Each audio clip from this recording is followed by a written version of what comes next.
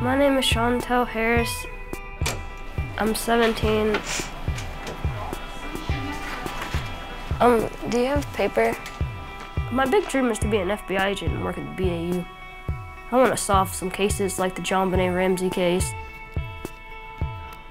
I'm going to become an FBI agent by getting good grades, apply for colleges, the ones that have good criminal justice in there, and hopefully get accepted. I live with my grandparents, with my oldest sibling. His name is Austin, he's 26. We lived with my grandparents. My sister lives with her boyfriend, and my younger brother, Justin, lives with my aunt. The other 4 live with my dad.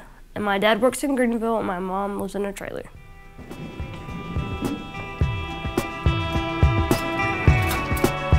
Sometimes I get my period at school. And it's unexpected, because you don't expect it. Whenever I'm not prepared for my period, then I don't know like if I need to bring an extra pair of clothes or if I need to pack.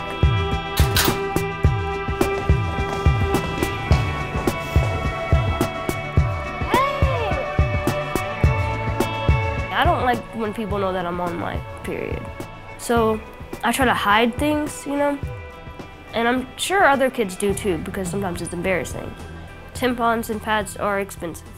Well, I think they are.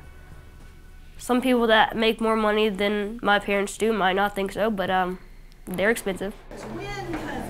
Well, sometimes I do hesitate about asking my parents for money for buying me tampons or pads. I feel like if I didn't go through so many, then they wouldn't have to buy them every 2 weeks. That would help a lot. So sometimes I just don't ask. I like to wait till I have like 5 left and then ask. And it's kind of hard.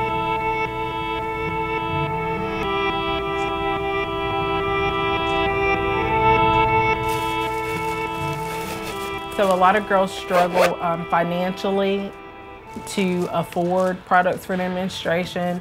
They're deciding between life necessities of eating, clothing, or buying pads and tampons. I have a set group of girls that I see without fail every month for every day of their cycle, or at least that beginning day where they'll come and stock up.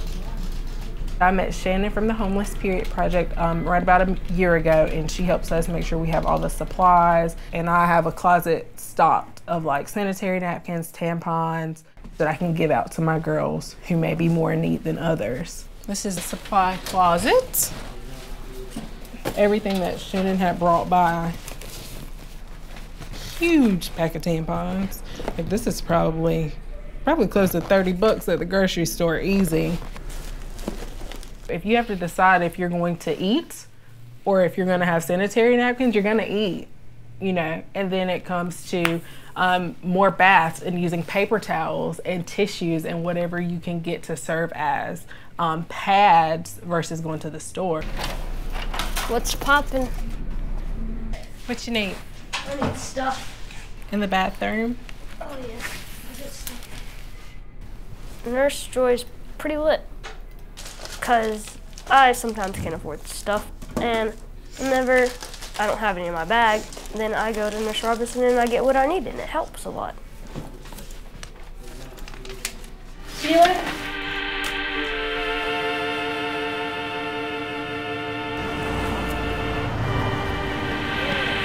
South Carolina has a diverse group of people in our community. I mean, you have anywhere that are extremely wealthy, privileged, and then all the way to you can take one left turn and then extreme poverty. With the Homeless Period Project, we tried to help provide those who are underprivileged and serve them wherever their needs are. All right, we need some packs for the schoolgirls. So these are our schoolgirl packs, and do we need some tampons for the delivery? Yes. Okay, we'll take some of those.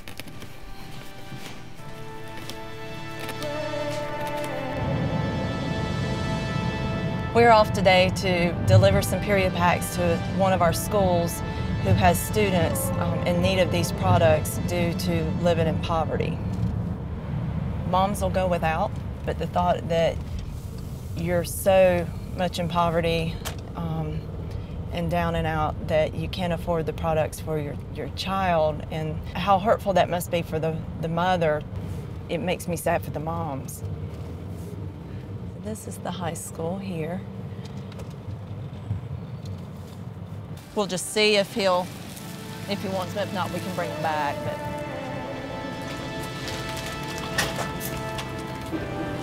thank you. No problem. I'll just put him here. All right. Okay, these packs are for you. Just please give any of the students what they need. Okay, that's probably going to last about a month around here. Okay, that's fine. Like I said, give them what they want. If they feel that they need more than one, let them have it. If they have moms or older siblings at home that need them, let them have it. Something to take home? Yes, please. Yeah. All right, thank you so much. Oh. Currently, we're averaging helping about 5,000 women and girls a month. And so it's amazing because we've done a majority of this through individual donations. I'm buying different size pads. A lot of times I buy the products and I go ahead and make period packs, and I keep them in my trunk of my car so I can easily hand them out to people I see just happen by that might need them.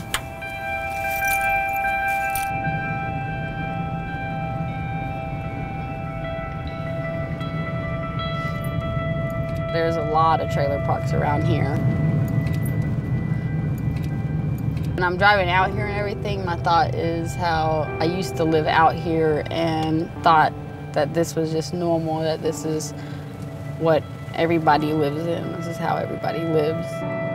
This trailer back here is the one that we lived in when we lived in this neighborhood here. So it's only 2 bedrooms. My mom, my sister, my oldest sisters, my brother, and then me and my youngest sister. So there would have been 6 of us. We went to food banks, things like that for food. I remember us not being able to afford pads or anything for our periods for that matter. Because like my mom was working, she couldn't take care of all of us being a single mom. We would use toilet paper. I remember like taking it and wadding it, going all the way down the length of my hand. When I think about the word dignity, especially as a young girl, you don't have a lot of it when you have to worry about whether your blood's going to be out where everybody can see it, or even having to ask for products as those, because it embarrasses you, or you feel like you have to hide away.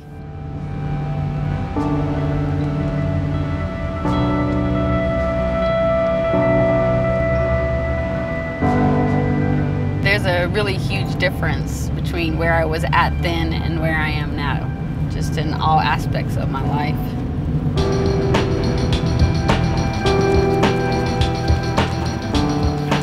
Oh goodness. Do you know what it is tomorrow? Most people, they don't realize how big the spread of need for feminine products is in our communities. It's everyday life, it's everyday struggles that young girls in our community have. You know, it's not like I grew up and all of a sudden it went away.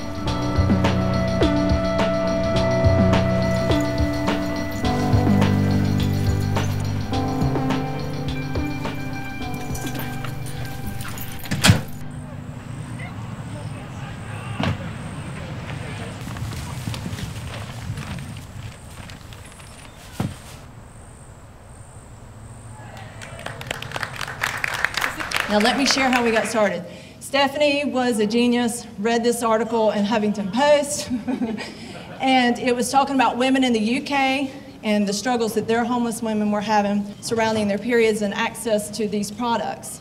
I was blown away and never thought about what women do when they have their period and they're homeless. So the need is great. It doesn't just stop with our homeless. It doesn't just stop with our women living in poverty. It is also with our schoolgirls. We're going to put 7 pads and 7 liners in each Ziploc. We usually put 50 in each bag.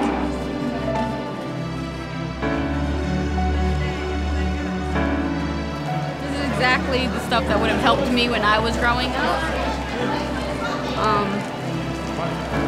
It's really amazing to be standing here and knowing all this is helping to benefit young girls or in the community just around.